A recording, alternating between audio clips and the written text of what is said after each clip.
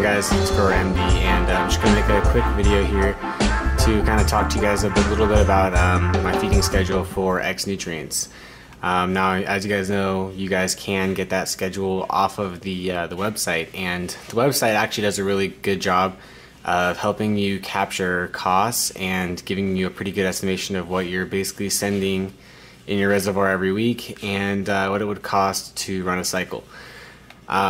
I like to take things a little bit further, so what I did was kind of converted their their online spread calculator here into an Excel spreadsheet and broke it down basically the same exact way. Now what I did is made all of these tables that are in the spreadsheet here linked together. So what you want to first do is set what you like your application rates to be. For the most part, I would say that their general calculator online is really close to what I would prefer. I think any variation you make, I would run on the second or third run once you kind of know what strains you're working with, unless you happen to be very familiar with your strain going into it. So anyway, you set all of your application rates here on milliliters per gallon, what you'd like.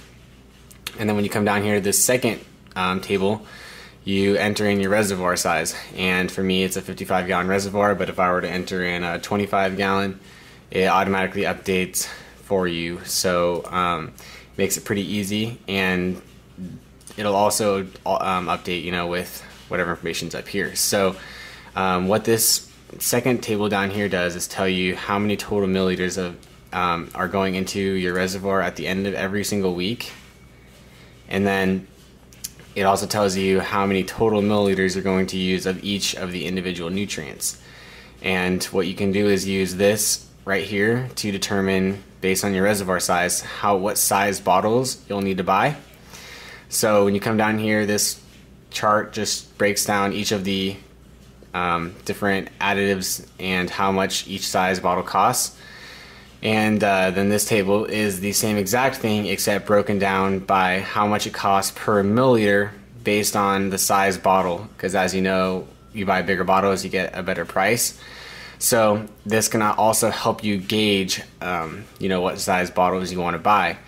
Now you can take and compare these numbers per nutrient to their sizes that they offer in each nutrient, and determine what size bottle you want to buy. And here is basically where you can plug in what sizes you're going to buy for each one, and then these are all in my particular case, and then it tells you what the initial cost or the initial investment in nutrients is to get through an entire cycle. So you can see that their line is really competitively priced. I mean, $362, that's enough for me to do a 55 gallon reservoir, 10 weeks of flour and 3 weeks of veg. So it's actually really nice. And then what I did is just took it a little bit step further and basically broke it down to where it tells you how much money each additive is going into your reservoir every week, and how much money you're putting into your reservoir at the end of every week.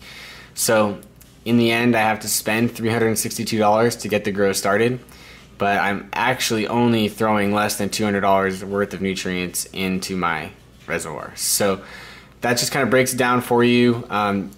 The only thing that you guys could do if you want to take a little bit step further to make the spreadsheet all encompassing is you can kind of write an if statement, which would tell you that if this number here is less than one of these numbers here, then it can automatically plug in what size bottle you want to buy.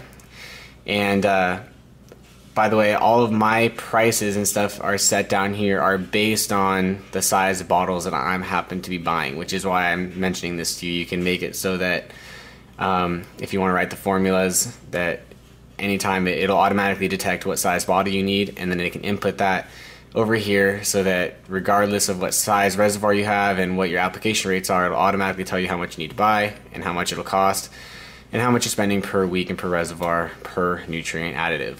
So this is something that I kind of like to do before I get a grow started to help give me an idea of what I'm going to be spending. It makes planning a lot easier. It also helps keep you less surprised on what you're going to be spending throughout the course of a 3-month period on nutrients, so you can plan for those types of things ahead of time. So Again, this is just something I like to do. You guys could also expand on this and add in other nutrient additives, but this particular spreadsheet here is only for the X nutrients. And for those of you guys that asked before about my previous one that I was using, I actually had a hard drive crash, and that's why I never really made it available to anyone, because unfortunately I lost the files. So I may end up recreating one here in the future, and I'll post that for you. But the link is going to be in the info. It's posted on Google Documents, so if you guys want to have at it, take a look and download it, feel free. So if you guys have any questions, please let me know. Other than that, see you next time.